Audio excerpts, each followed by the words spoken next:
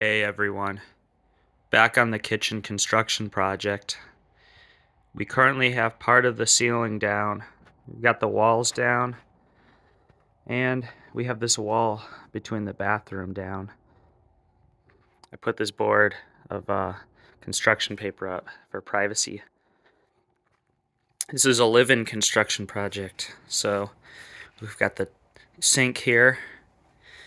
We've got the gas range all hooked up and usable, and we've got some plumbing here that's been redone.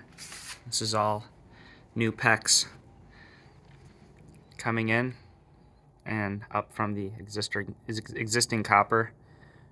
We're currently doing some electrical. This is some of the old stuff. There was some work that was done in a not so professional way as this place was renovated over the years, and we're redoing it all with 14-2 Romex. At this point, we're going to be moving the refrigerator and some of the other objects from this corner of the room.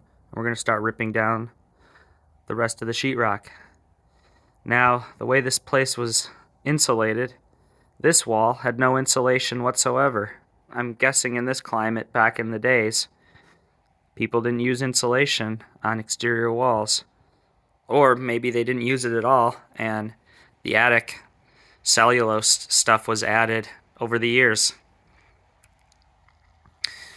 What's a real pain taking the ceiling down is this insulation is going to drop and make a huge mess. So what we end up doing is, you see this fan, I've got this pointed out the window. Oh, I'll open this window when we get started and basically turn it on full blast, and the idea is to just suck or push all the air, all the dust air out of this room to create sort of a vacuum so the dust doesn't get all over you, make a huge mess in the place. I've got some plastic up so it doesn't get in the other rooms, and just a towel over the other entrance. And you can kind of see in the attic, multiple over the years, they used bats of insulation, or the Owens Corning fiberglass, and then they added some cellulose on top of that to increase the R value. And you can see the whole ventilation system fully exposed and the electrical. So while we have this ripped down, we're going to replace these copper going to the laundry room because it's been rotted over the years. There was a bunch of mouse nests up there, no longer active. Probably 20 or 30 years ago, there was a mouse or squirrel. I don't know what it is. The poops are pretty big, so I'm guessing it's either rats or squirrels.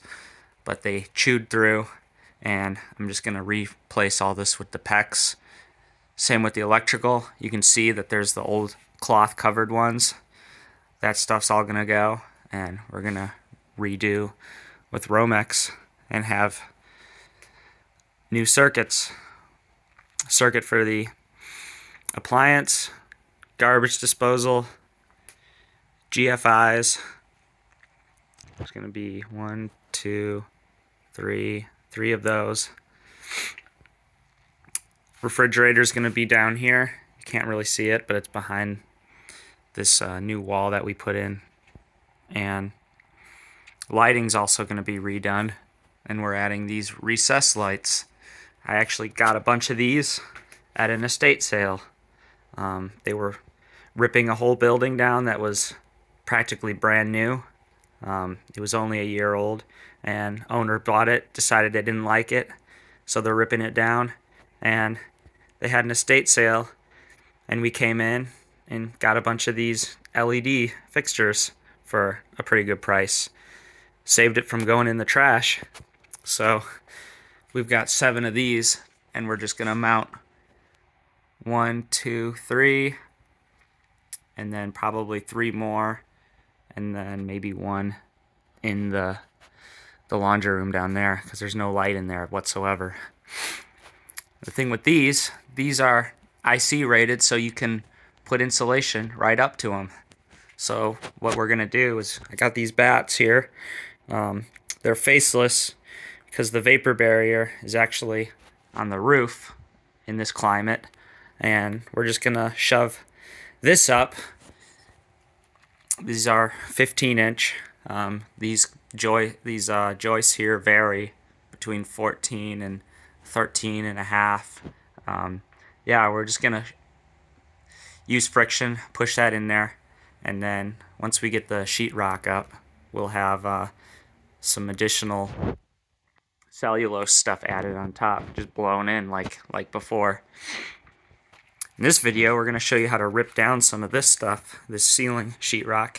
I've already got it started, and we're going to kind of see what we're dealing with. The idea is you get some form of leverage. In this example, we've already got most of the ceiling down, but you just start ripping it down and hope to contain as much of the insulation dust. Got your PPE. Make sure you have some sort of a respirator mask, gloves, long sleeve, all that stuff, because you don't want to be breathing that in, especially if there's mouse nests and stuff up there, because there was a whole thing of poops, and you'll see when we start ripping this down, there's going to be a whole bunch of them. Luckily, this place has been fully sealed, so there's no more risk of infestation, but in the past, you can tell that there was a very extensive infestation in the attic. So we're going to get up there, start ripping this down. Going to move these appliances out of the way so we don't damage them, because this is a new refrigerator and hate to ding it up doing construction, so just be smart about that. And going to move this stuff out of the way and have an open working space, and then just going to work around here, around the attic access, and we'll start having this, we'll have the ceiling fully exposed, and then we can start getting into these cloth covered ones, start ripping this out and putting the new Romex in. You want to get as much of this ceiling stuff done while you've got access. There's no access in upstairs. This ventilation, this ductwork, this pretty much blocks this whole side of the attic from access. It was a pain in the butt just pulling wires through down this wall without this access. So we're going to do as much as we can. We're going to also have a hole cut in here for the range in the roof, and then adjacent we'll have one in the bathroom.